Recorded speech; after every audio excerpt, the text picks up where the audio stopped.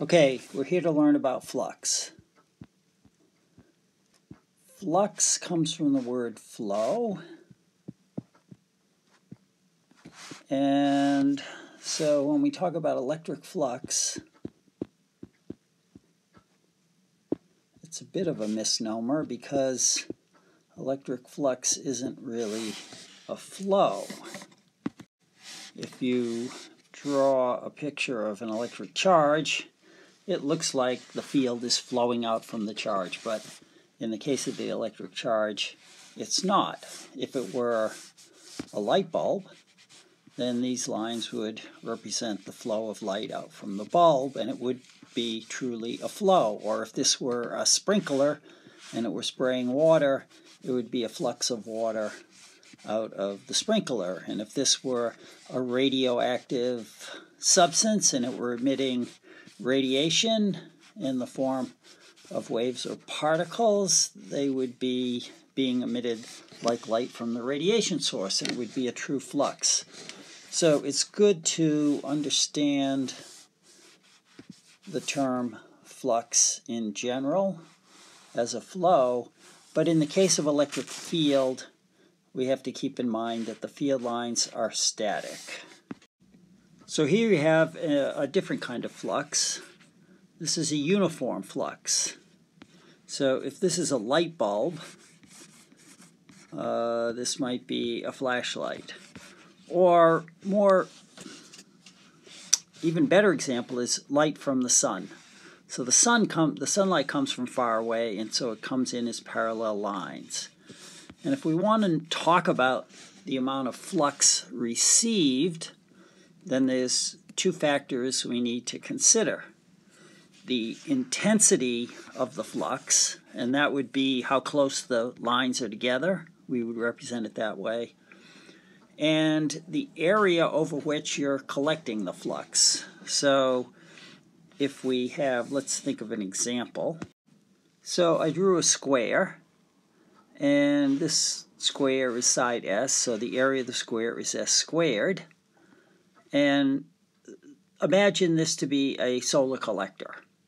So if we put it into the sun, then how much sunlight falls on the collector depends on what? It depends on the, whoops, didn't mean to move that. It depends on the intensity of the sunlight, and we represent by how close the lines are together. It depends on the area of the flux detector or the solar cell, and it depends on the orientation. So notice, if the flux lines are running along the x-axis, and this square is in the xy plane, and I put it in here, it's none of the flux goes through, it just goes right by. So in order to get the maximum possible flux, I would have to kind of rotate this around so it were facing this way, so that it were going in and out of the page. And then, if I brought it into the flux, it would get the maximum flux through it. So, so there's two things. What we have is two things. Or really what I should say, there's three things. There's the strength of whatever's fluxing, like falling rain, could be light or heavy. Sunlight, it could be coming from behind the clouds or direct sunlight. Or a light bulb. It would have more flux if we made the light bulb brighter. So the intensity of the flux, the area over which we're collecting the flux, and the position of that area relative to the direction of the flux. It's a little hard to show you that in 2 dimensions. So when it comes to electric flux, we have 3 things. So let me show you. The symbol for electric flux is an uppercase phi, and we sometimes subscript with an E because we're talking about electric flux. And that will depend on the strength of the electric field,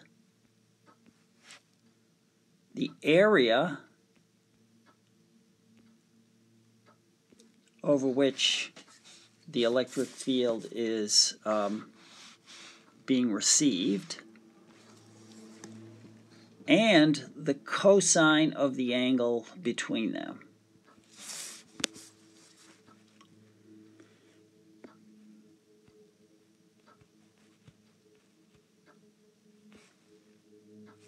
These should be the magnitude of the field, the magnitude of the area, and the cosine of the angle between them. So there's something you need to know about area. If we take this area element and we want to make it a vector, we draw a normal to the surface. So if I were to draw a vector in the plane, then I could draw it in any direction.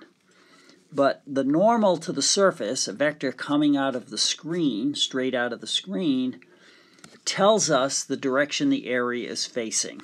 So when we talk about an area element as a vector, we'll always describe its direction as the direction it's facing.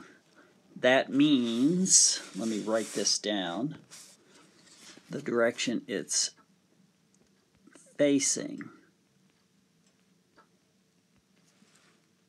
And that's normal to the surface or perpendicular to the surface. So let's go back to the example of sunlight. I think it's easier. Whoops. Okay, we have a stray line there. Anyway, so let's go back to the example of sunlight. How much radiation is this solar cell going to get?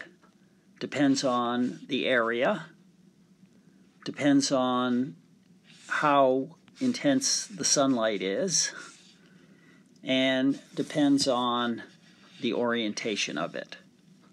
And so clearly, if you want to get the maximum solar flux onto the solar cell, you turn it so it's facing into the sun, so that it's an angle of either 0 or 180 degrees to the direction of the sunlight.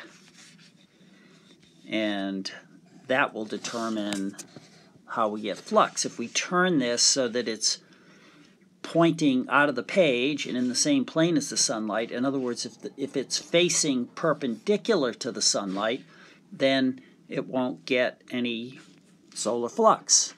Another example would be rain. If you turn the screen and you see this is falling rain, and we hold a sheet of paper so that the thin edge is pointing into the rain and it's facing perpendicular to the rain, then the paper won't get wet.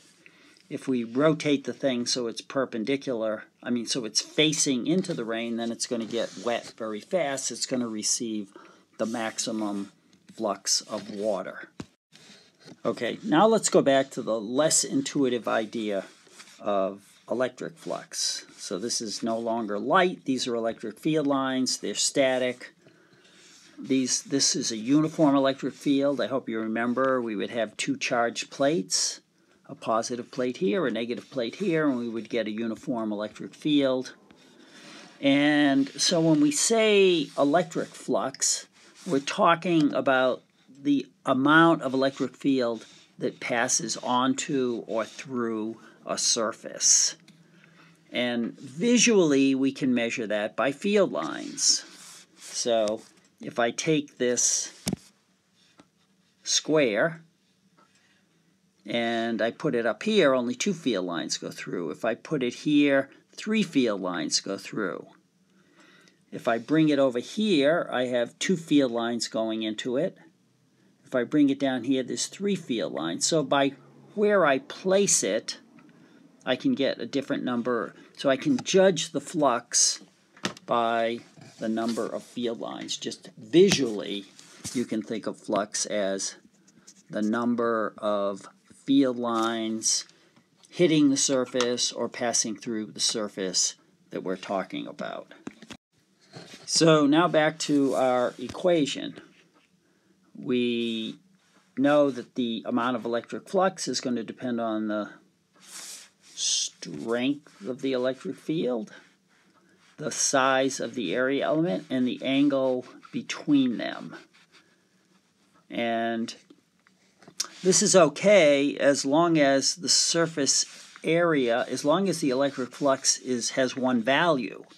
So if I put this square in a uniform field, the strength of the the strength of the field is uniform over the surface area. But if I take the surface area and I put it here, then the field is stronger here and weaker in other places. So there's no one value that I can use for the field. Or if the area were a curved surface, if we drew some area element that was irregular, like some surface like this that is curved in 3 dimensions, then we can't use this simple equation because each part of the area would have a different field strength and a different angle. So this leads us to, in order to have a very general definition of flux, we have to use an integral. This equation works only if the field is uniform over the area and the angle is the same everywhere over the area. So I'm running out of space. I'm going to collapse this and come back and write down a more generalized definition of flux. Okay, so here's our formal, most general definition of flux. Since it's a surface area, it's going to be a double integral. And written in most compact form, we write it as the electric field vector dotted into the area vector. And what this means, if we know what the dot product is, that it's the surface integral of the magnitude of E times the magnitude of A times the cosine of the angle between them. And if we have, this is the flux, forget to write that in, F phi E. And so in special case, like we looked at earlier, where the field is uniform and the area is flat, then we can simply write this as E A cosine theta, and we don't have to do an integral. All right, let's look at 2 examples. Here's a cube in a uniform electric field. And consider this in 3 dimensions. Try and visualize this in 3 dimensions. And I know the lines aren't uniform, but imagine they are. And it's in 3 dimensions. It's going in and out of the screen and in the plane of the screen. And here's a half sphere. Here's a sphere that I've cut in half, and I've tilted it a little so we can see its 3-dimensionality. So notice that the field enters the cube on this side and leaves the cube on this side and doesn't pass through any of the other 4 sides. It just like glances over them. And so you have a flux entering the hidden side, leaving this side, and not passing through those 4 sides. So using this equation, you could easily calculate the flux through all faces. Notice the 4 faces, the cosine is going to be the cosine of 90. Again, I'll remind you, say this face here, that's facing up. So this area element here as a vector is pointing along the y-axis, the field is along the x-axis, it's the cosine of 90 degrees, and there's 0 flux. Just what we can see because no field lines pass through that surface. They just pass across the surface. And similarly for the other faces, the one where it's entering, the cosine would be 180, and so the flux entering will be negative, and the flux leaving this face, the face is facing along I hat, the field is along I hat, the angle is 0 degrees, and so it would be E, whatever the value of E is, times the area, and the area, of course, is just going to be S squared. So it's going to be ES squared. You could put any numbers in there that you wanted. Okay, when we come to the circle, the way the circle's supposed to be oriented is it's facing, right? This is facing along the negative x-axis, the flat cut half. So the field lines entering here are E. The area is going to just be pi r squared, the area of a circle. And the cosine of theta, again, like this side over here, it's facing this way, the field is that way. It's the cosine of 180, it's -1. It's going to be E times A, negative, because it's entering. Now when it's leaving, you see the surface is curved. So I don't have time to discuss this, but the way you would do the integral, now you would have to do the integral this way. You would have to cut this curved surface area into a lot of little dAs, a lot of little surface area elements, and for each dA on this surface, you would have to know what the angle of the field was. I don't know if you can follow what I'm saying, but it's a fairly complicated integral to do over the curved surface, unlike the straight surface where the surface is flat, the angle is the same everywhere, and so you can just do EA cosine theta. How do we deal with this problem? Well, either we do the integral or we use Gauss's law. So watch the next film, Gauss's law, which allows us to get the flux out of the sphere, knowing the flux into the sphere, using this other relationship that's important this week in what we're learning called Gauss's law. So now watch that video.